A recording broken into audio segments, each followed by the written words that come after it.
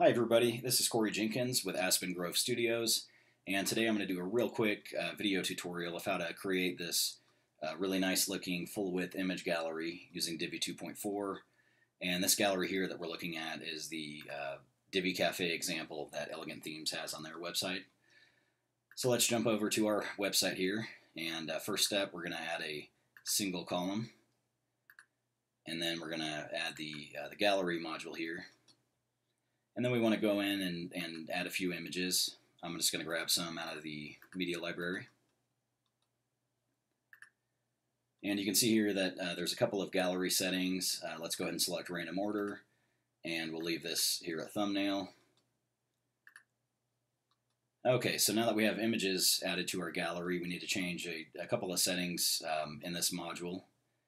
So we're going to make this a grid, turn off the title and caption, turn off the pagination, and we'll save that.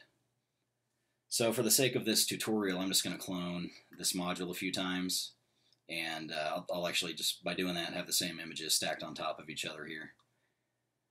So then we're going to jump into the row settings, and there's a couple of items here that we need to change. We're going to make the row full width. We're going to use a custom gutter width and drag this down to 1. And then we're going to add some custom padding here, 0 on top and 0 on the bottom. And we'll save that. Let's publish this page and have a look here.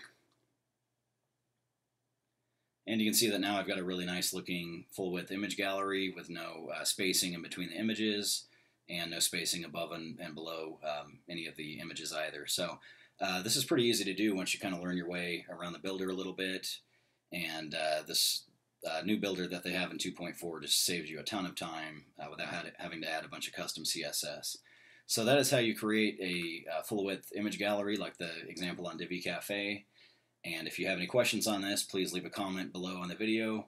And if you have any ideas for future video tutorials, please leave a comment as well. So once again, this is Corey Jenkins with Aspen Grove Studios, and we'll talk to you soon.